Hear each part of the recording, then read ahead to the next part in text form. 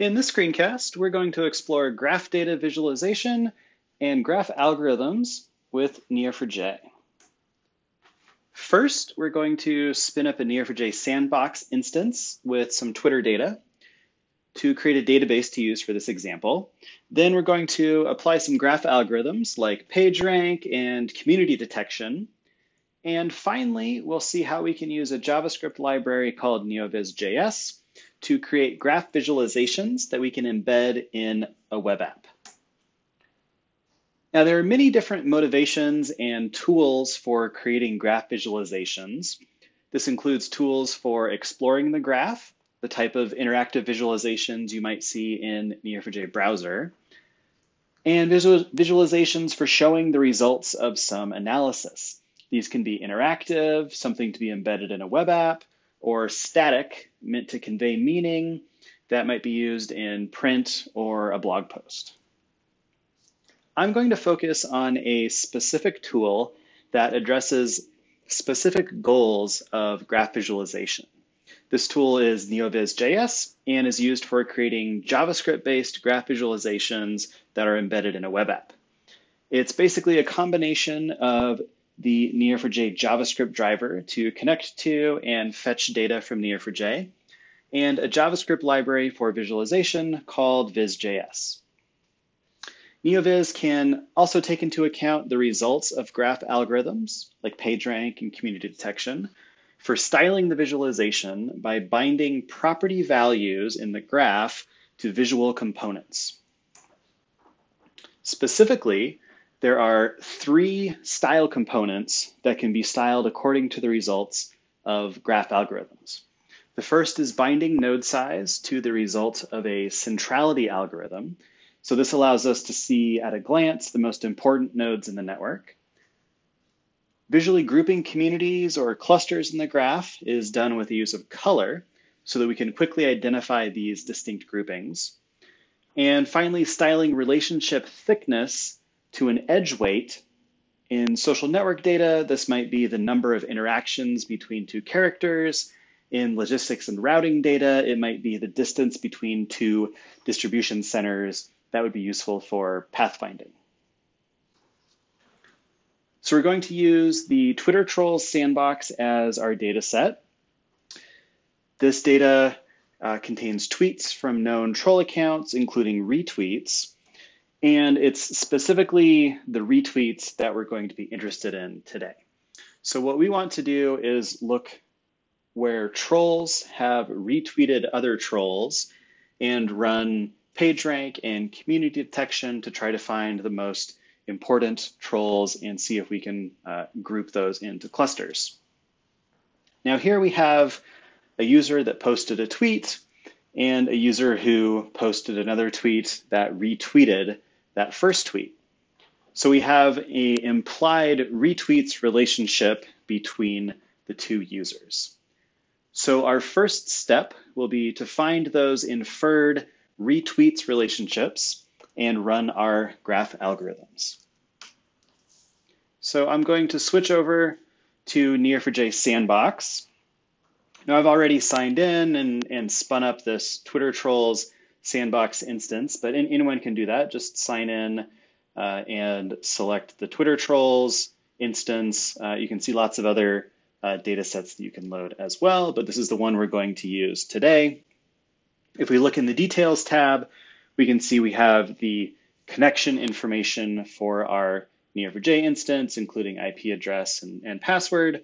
And we also have access to Neo4j browser for this instance. Neo4j browser is a query workbench for working with Neo4j. And in the case of the sandbox instances, they all include these interactive browser guides that embed images and queries and text to help us explore the data. I'm going to skip the guide and we'll just write some queries on our own here. Now, the first thing that we need to do is create the retweets relationships connecting the troll accounts. So let's write a cipher query matching on the graph pattern for all retweets. So where a troll has posted a tweet and there's another tweet that retweets that tweet. And we need to grab both of the troll users. Then we'll do an aggregation for all distinct pairs of these trolls. We'll count the number of retweets. Then let's create our retweets relationship where R2 retweets R1. And on this relationship that we're creating, so here R refers to this retweets relationship. And let's set a relationship property called count that's equal to the count of retweets, in this case where R2 has retweeted R1. So let's go ahead and run that. And we end up creating a few hundred new relationships. We can verify this if we inspect the data model. We can see now that we have this troll retweets troll relationship in our data model. Okay, so the next thing we want to do is run PageRank on this retweets piece of the graph.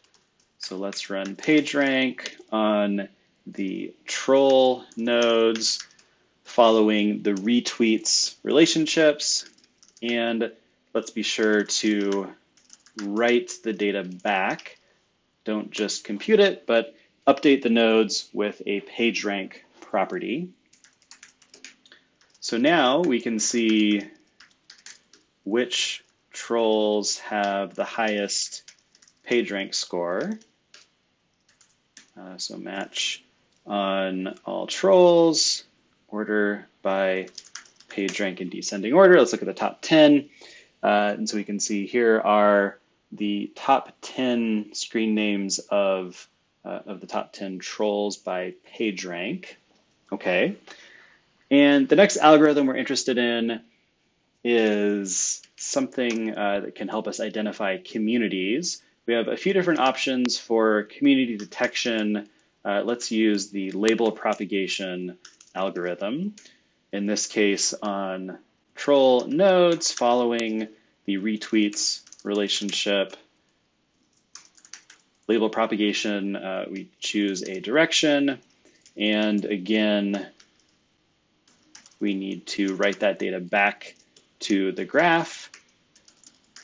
Let's this time set a community property that identifies the community, and also let's be sure to take into account the weight of the relationships. Remember, we set that count property on those relationships. Okay, so we run that.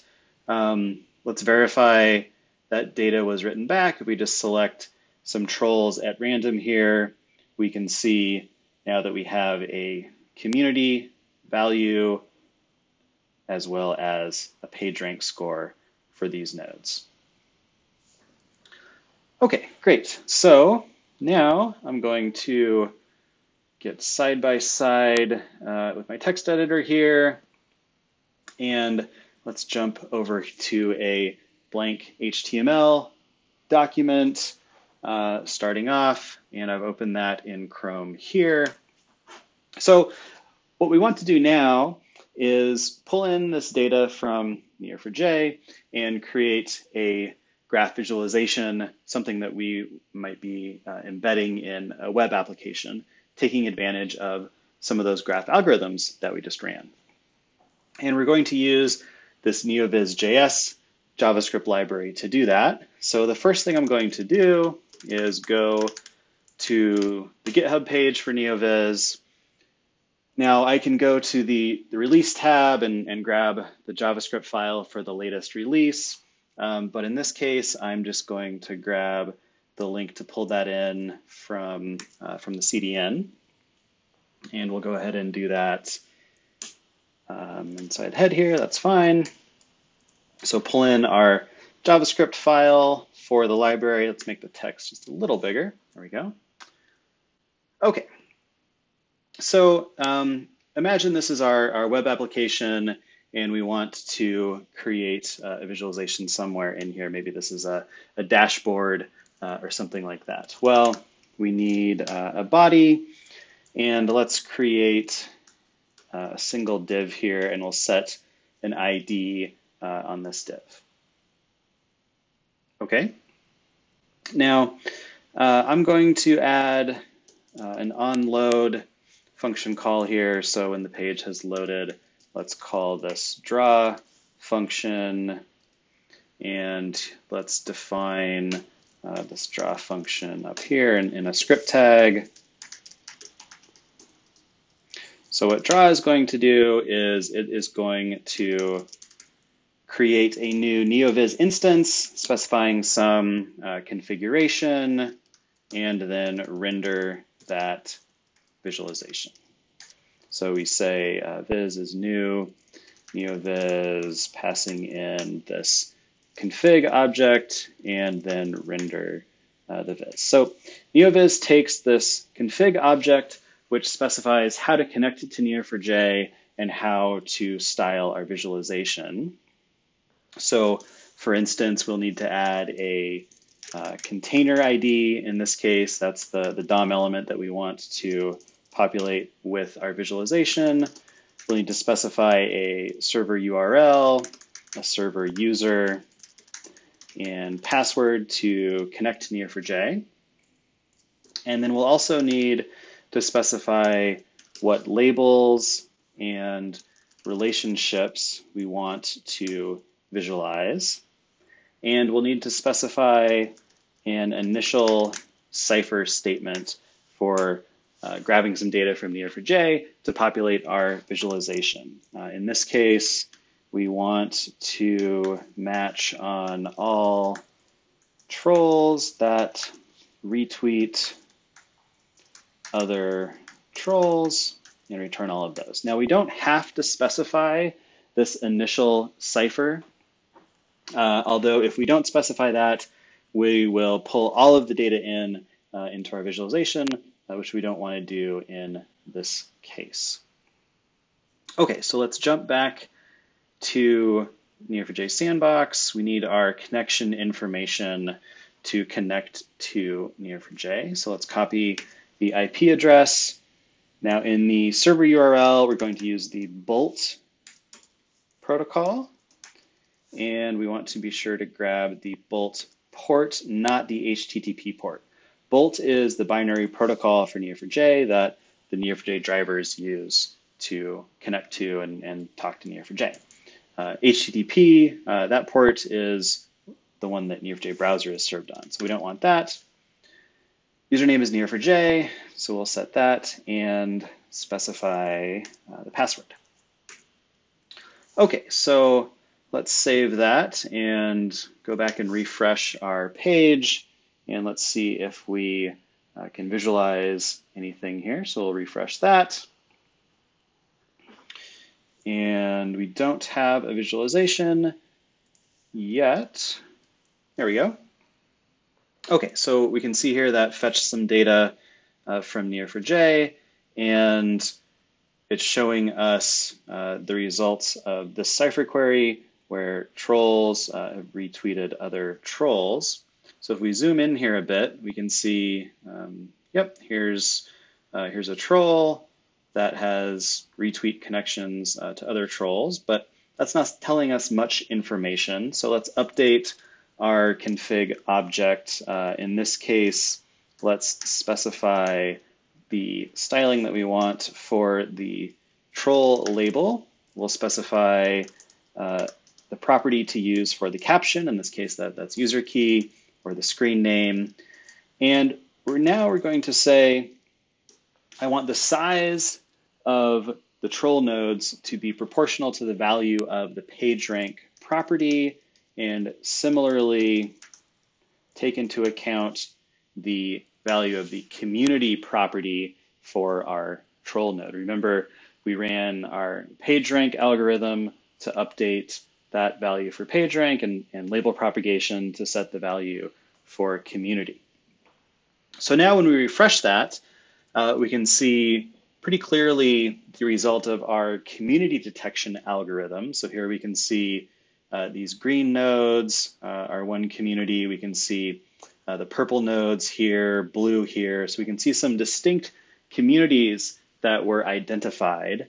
And we can also see that some nodes are larger than others. So here's the founding sun. Remember, this account had the highest PageRank score. And we can see here that it's the largest node in our visualization. Okay, there's just one more change we're going to make here.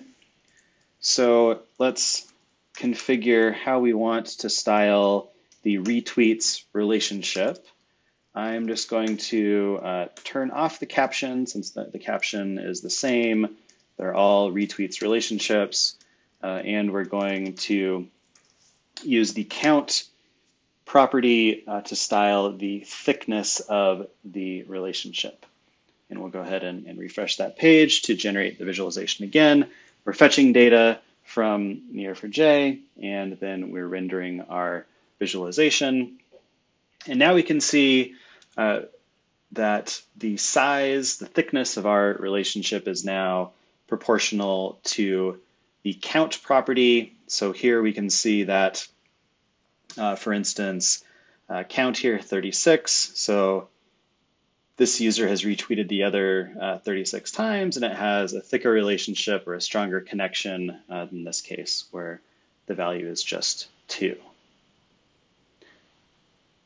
Okay, that's the basic approach for using Neovis to generate graph visualization with data in Neo4j. There are some other layouts, some other styling options that we can use. They're described in the documentation on the README on GitHub for Neovis. If there are features you'd like to see added, I would encourage you to open an issue on GitHub so that we can start working on those. And finally, I just want to leave you with a few resources based on things we talked about today. So the first is Neo4j Sandbox, which we saw as a great tool for spinning up Neo4j instances with data sets. The GitHub page for Neovis.js is the second link there. The code for the example that we used today, as well as some other examples, are on that GitHub page as well, so you can find the code there.